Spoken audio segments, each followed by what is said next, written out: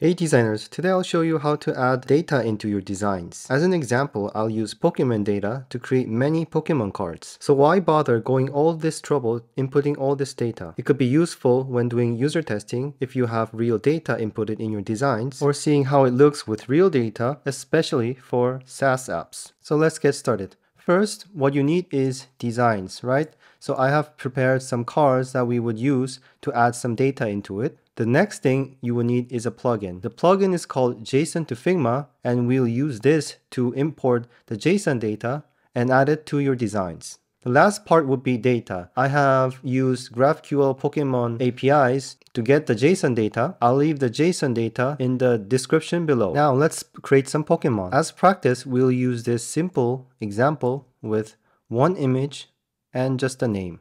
I'll first run the JSON to Figma plugin, and then it'll ask me how you would load the data. I will choose from local file, and I have the data set 2, which has a lot of data inside. Here you could see that the keys show up on top and how much data that is inside. So for this one, I would choose name and image that I'll be using. And also, if you check the layers, the layer image is named the same as the key, also for the name here. So you just need to match the key and the layer name to add the data. Then let's test that out. Populate selected.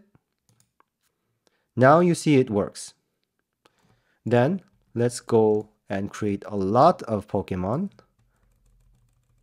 I'll duplicate a lot of them. So I'll select all of it and populate selected. Then you see all the data being populated. So it's really easy to add data with JSON to Figma. The next example would be using this card. So maybe let's take a look at what it's inside the data. If you see here, you have ID, number, name, weight, height, classification, and a lot of data is inside.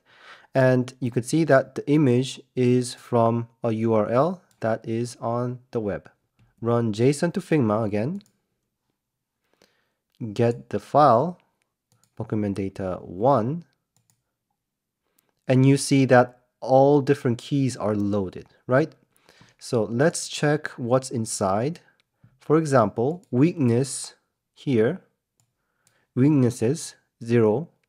You should name it the same what you want. So what I have here is a little cheat sheet that I used to add the data. So I have the name, type, classification, HPCP, weight, resistance, 2 types of it, weakness, and the number, and also the image.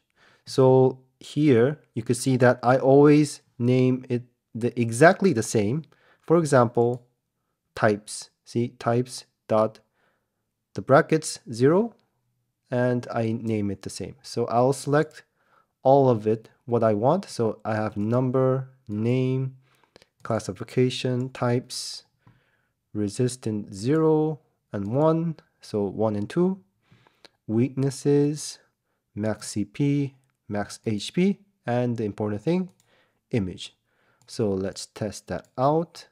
I'll use populate selected, click on it, then you see that it works. So now I have 151 data here, so maybe I create a lot of them. I think this might be enough. And then I'll select all of it and populate selected. And it'll follow the layer order and add all the data here. Or you could also randomize the order like so and add the data like so. Most important thing to remember is getting the right data set. So if you import some of the data, you need to see if it works and have the correct keys added. And then you would have a design which you would have layers that match what you want to add.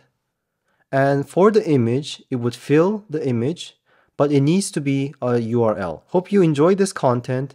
Please like and subscribe and support the channel. Then see you next time. Bye bye.